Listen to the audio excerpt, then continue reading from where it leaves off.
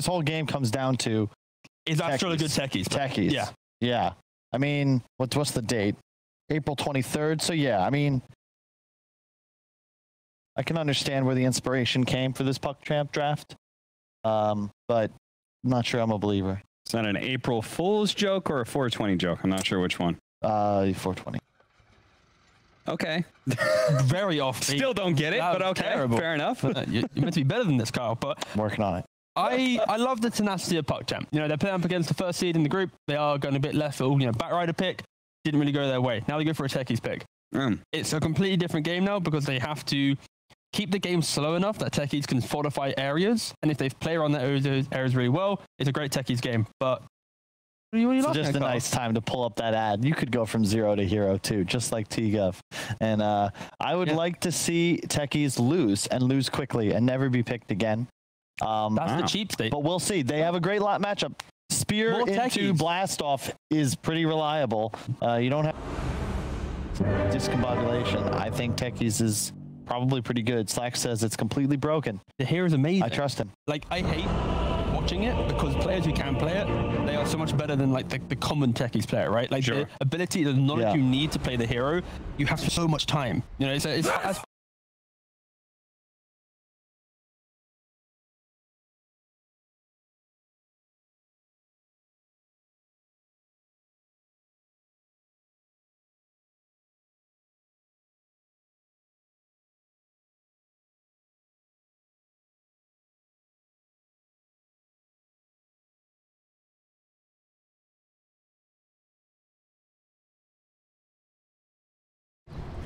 I mean, annoyed. I think they're probably feeling pretty confident. Okay. They got DM Timbersaw again. They got Oracle versus Techies too. I love playing Oracle versus Techies. It's great. You're always able to. You're always going to be able to like protect your teammates so many different times to be able to not worry about anything.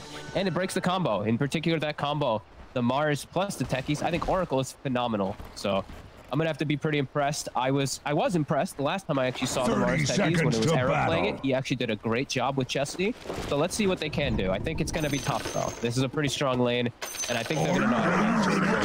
I think the biggest important thing that people need to recognize is when you're playing Techies is you keep yourself above 50% threshold. You saw that's what actually caused the havoc last time in the other game is they were playing like an Ursa, and the Ursa kept letting himself drop below 50%, and that's where Techies can actually do something in the lane. I don't think VP's gonna give him their chances, but let's see what Astral can do. He was impressive on the Tusk. Let's see if Techies is his secret in his pocket.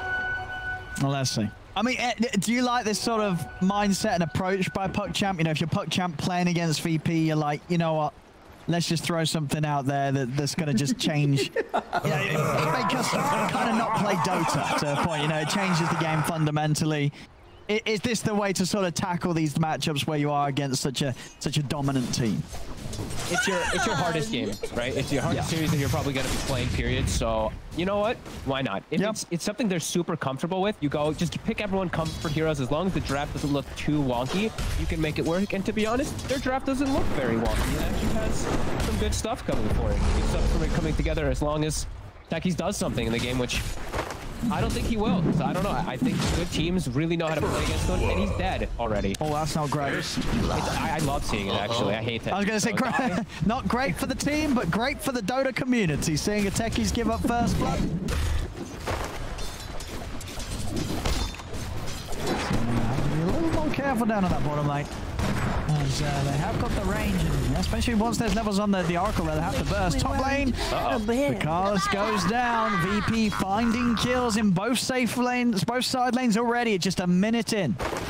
They did give VP a pretty solid draft. You know, they did give him kind of their bread and butter. The Timber Lion. A tested combo, the Lion Timber, tested combo that they love.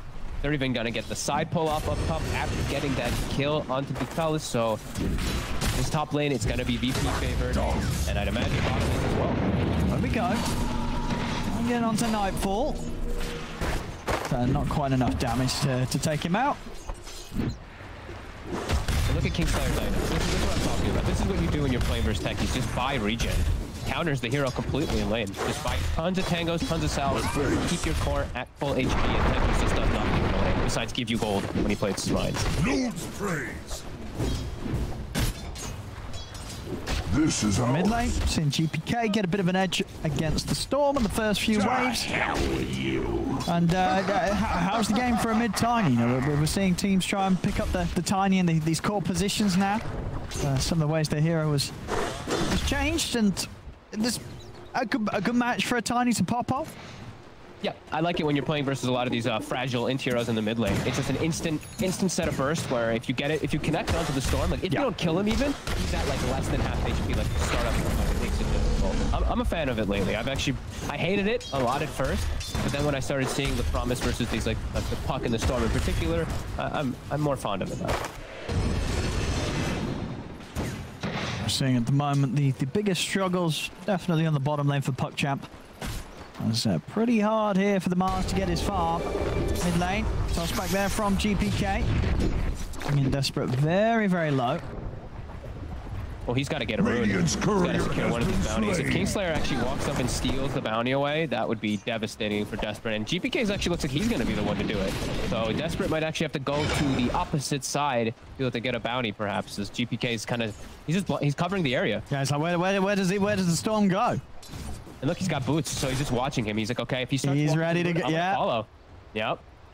Oh, Desperate's having. Oh, this is so sad to see for the Storm.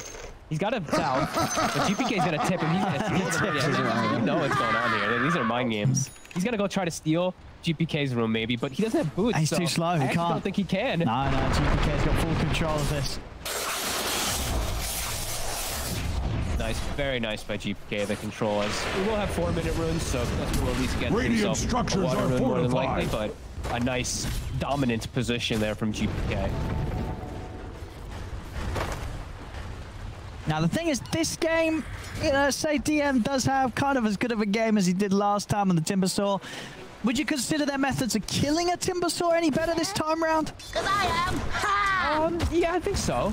They've got the long duration silence from the techies. They've got the big nuke from the Mortimer Kisses, and they have Ursa. Ursa's able to actually stick on him. I would say yes. Yeah. It's a bit better than last game. Kill him. Yeah, I think this one they can kill him gradually over time. Rather than the last one, they have to pop him instantly. So I think it can be better. That being said, though, I don't know if it is going to be better, because I think this is gonna snowball really fast. Like all 3 lanes are going in VP's favor.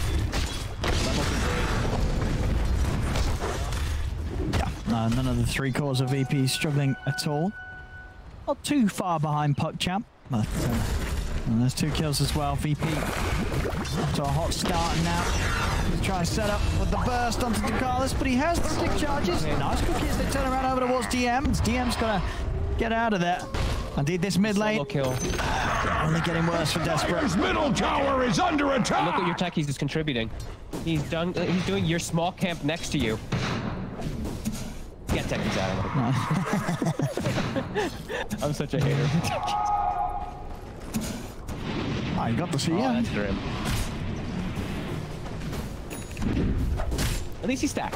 So Astral, we have seen him. He does have a triple hard camp staff for that Storm Cert for Desperate when he does want to go over and farm. But the aggression that we saw from Era in particular with that techie, since that's the only one I actually got to saw competitively, it was better. He was able to actually put pressure on. This one, he's not. He's just kind of a walking stacker, and we'll see if the mines ever do pay off. It kind of feels like they're not going to have a 4 position, perhaps.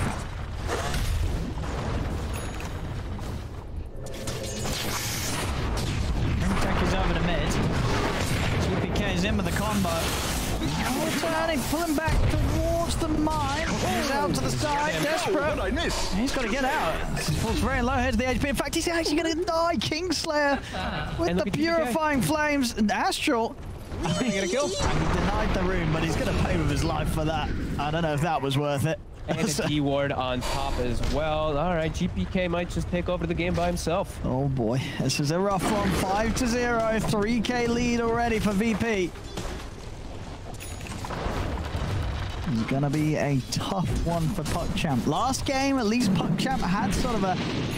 well, they had a good early game. They had a good laning phase. This game, it's looking pretty one-sided. It's a disaster. Oracle is just so good for techies. You even saw there the remote mine. It's like about to explode. It pops. It's big 400 damage. It's 0. Yeah. Because the Fate's Edict was on the Tiny. So there's multiple different ways to be able to play around that. And you can also, you can dispel the silence too, which is going to be something that will definitely come into play from that Oracle. As we see Kingslayer almost level 6 on Oracle now because of the rotation mid. He's what I think of your Top lizard. continues being a problem. Team falling apart. Stupendous. Like axe, the dire structures cannot be hurt. Maybe time to just start mining your base. Under attack. You know, get something set up. I think Desperate might have to look to start making like those rotation plays with the techies to try to suicide. But what do they gain? It's a troll level 6 with an Oracle behind him. It's a Timbersaw level 5 with a lion behind him to protect him. And then it's a 1300 HP 90 with 16 armor. Well, who's your target? I don't really have one. Dire's top tower is under attack. One of the hard camp creeps left is GPK. Could just combo him and kill him. He does find him. Continuing to check the runes. We see Kingslayer just continuing to bully the poor Storm. Also get a secondary D ward, so both mid wards have been taken away. This farm is going to be troublesome. They can find him pretty easily as he's looking for a move. DM is quite low HP. He actually hit this. Let's see. DM might initially get grabbed, so he still has time to get away, and he's fine. He's fine. They may get saved. No, the false promise. They're not even going to get saved. Save's fine. Puckchamp's got to run. They've got to get out of here, but the stun's going to catch him. They take down Krilla. And now, the Carlos, he's gone as well. 8-0. They didn't ban the timber. That is for certain. And Kingslayer was 6 already because he swung mid. He bottom so much. Swung mid, gets that kill on the Storm. This is an Oracle level 6 at like an 8-minute mark.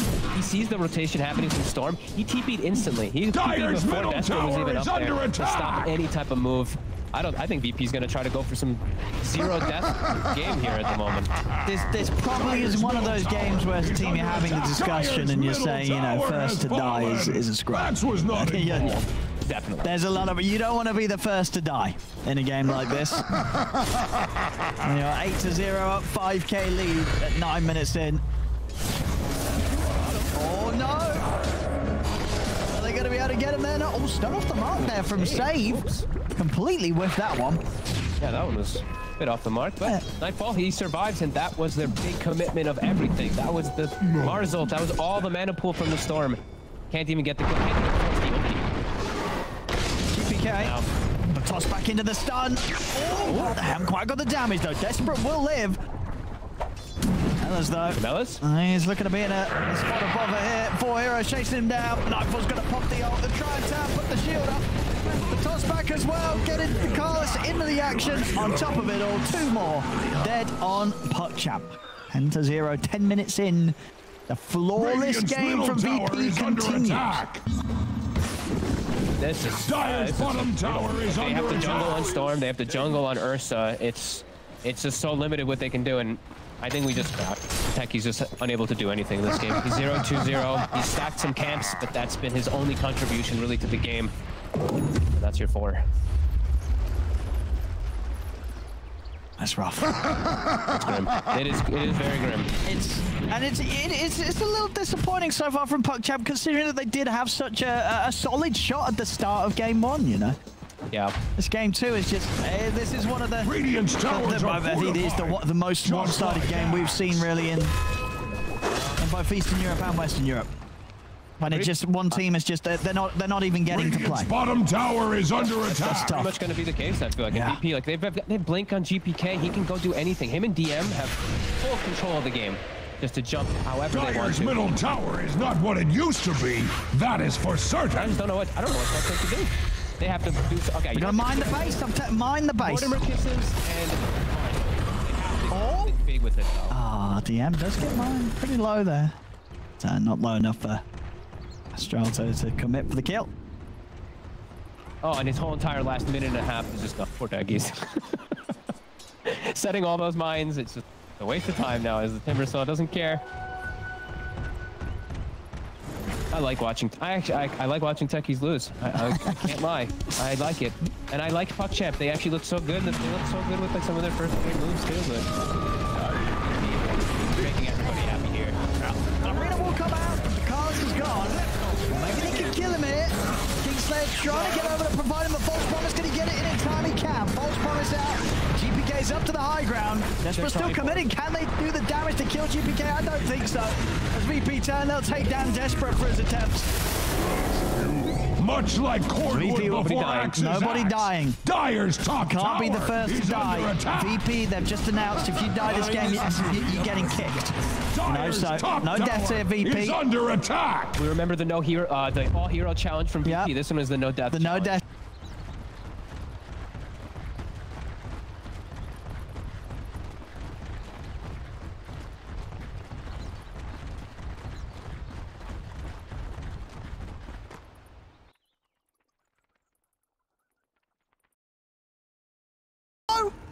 Oh. Oh.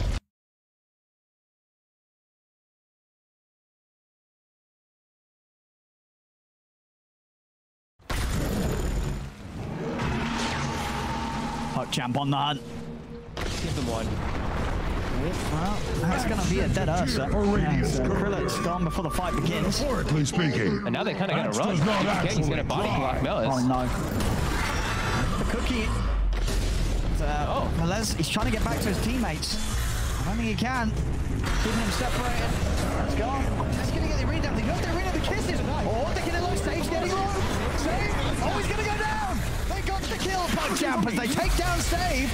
Maybe they can get more out of this as well. They do. They get Kingslayer. Looks like it's 12. I think that might be it, as the rest of the 3 cores are here. Oh, okay. Now it's time to run. Not your losses here. Get out. They're not going to get out. They're not going to get out. All right, so that's it, official. VP looking for 2 new supports. They have to hide this game. 16-2, but 2 kills on the board here for Puckchamp. 2 kills. And they got the Could be the beginning. DM's courier with his plate mail, so we'll take that as a big win. And I think they got another courier before the fight Dyer's started bottom too, right? tower is under attack. Some slight hopes of gold at least. And at least they got some kills. It's not a shutout. No, this could be the morale boost that Puckchamp needed. Oh my god. That wasn't though. Krillet just comboed completely by GPK. They're trying to get him. Can they bring him down? Into the trees, but the backup's there. Kingslayer with a false promise. That's going to be Desperate down as well. Dyer's middle tower is under attack. The show continues. The show continues for VP. Back to business. To the announcer. He just says, "Ownage," and that's really what it is. VP is steamrolling, and GPK having a beautiful game, 9-0-3 in the fairy trinket. I didn't really talk about it because of how disastrous the whole game is. But actually, the best item for Tiny. I did not think he'd be able to one-shot the Ursa, but he can because of that. Oh boy. Dyer's middle tower is under attack. They can't get any of these calls in return. A save from Kingslayer, always there. Radiant's bottom tower is under attack. Now, the question, will we see anyone on VP's lineup die to a stack of mines? You think, is Astral going to be able to set up anywhere on the map that maybe catches VP by surprise? War has come to Radiant's bottom tower. He's just farming them. Oh, DM. Get the techies there. DM feeling extremely invulnerable. War has come to Radiant's there was bottom a chance that he tower. might be a little bit more human-like this game, but nope, still unkillable. Scan. They see them all rotating through the ward. They get the Radiant's successful scan bottom too. tower is under attack. Some easy gold here for Nightfall. +10, +10, +10. Easy money for everyone on VP. They literally can do anything they want. Throw out the usual game plan book. They can just literally run around, follow their wards. Anybody they see, they can try to kill them if they'd like. And Puckchamp just has very little things that they can do. They don't have a 4 position on. But imagine if Puckchamp make a comeback in this game. Imagine, just imagine. Like Cordwood before Axe's axe. Dyer's top tower is under attack. Oh, Slack. I'm gonna link this to Slack. So Links to Slack.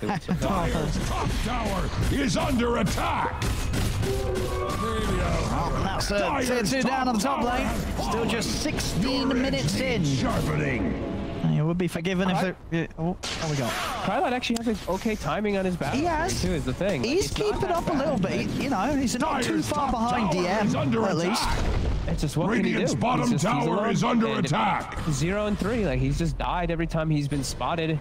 by this enormous Tiny, and look at this. He's under attack. The next step. Radiant's bottom tower has been laid low. They go for a steal. Where's the storm? Get him over here. That Melis is is in this too. There are sentries. Get Desperate over it. I mean, Desperate, he's not coming over. He's not coming over. On the Lion. I can't do it. He's just gonna get hexed. Save's actually setting up. The Kisters are coming in. Save. He might blow up that. All right. There you go. The mind doing the job. Attack.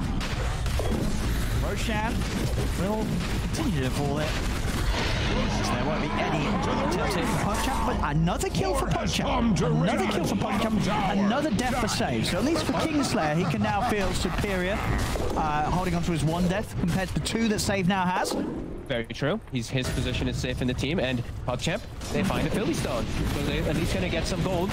If they can stall, maybe, but Ursa gets 6 hours techies. Now, these are the kind of games that techies, he can break you down. Imagine VP. However, if they lose people to high ground mines. Owen, what we got? You know, VP, a very sensible team. Kingslayer, he's like, I don't really need my gold anymore. He buys a gem. So, all right, that's an early. He now needs to get a 4-staff play. He needs to get that gem. He needs to somehow get the gem so that they can hold the high ground indefinitely. But I don't think VP's gonna give him that chance. Dire's middle tower is under attack. Look at them all just smiling. Enjoying their techies game. Middle tower is under attack. As rough as it may be. 19 to 3. They're getting a tier 2 trade out of this potentially. Oh, actually, yeah, VP's going to come back and defend. GPK's got a haste and an echo save for his team, so he's got the higher avalanche damage on top too. So almost, I mean, most of these heroes are still burstable. I think just the Mars really will be the one that survives the combo. GPK's ready. Let's jump in. Middle tower is not what it used to be. All right, he was minding his own business, blinking under the tower, and then suddenly, much like Cornwood, bit of a surprise there for him. I think Melis is able to walk out, but the Ursa definitely very, very dead. Dire's top tower is under attack. In the mine spot, Save's like, I died there, guys. Don't do the same as me. Yeah, he's locked down here. Are you that ready damage, to like, I mean, it isn't such an over-leveled and over-tiny, but then he just one-shots the Ursa because he's got the avalanche. Dire's middle tower is not what it used to be. Saber. That is for certain. Now, how's the high ground? Have we got any mines in the base? Dire's middle tower is under attack. Some sort of setup up here.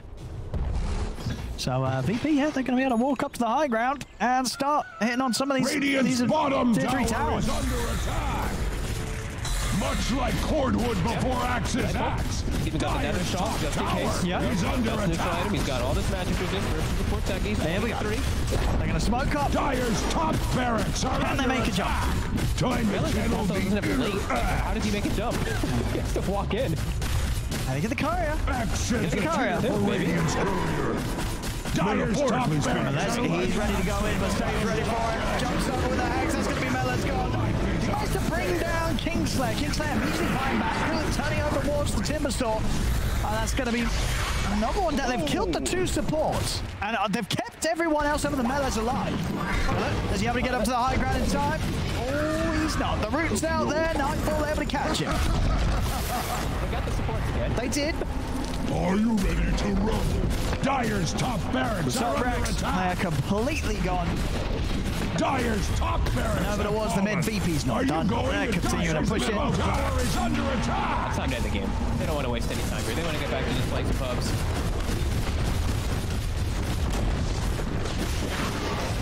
See that one more fight potentially.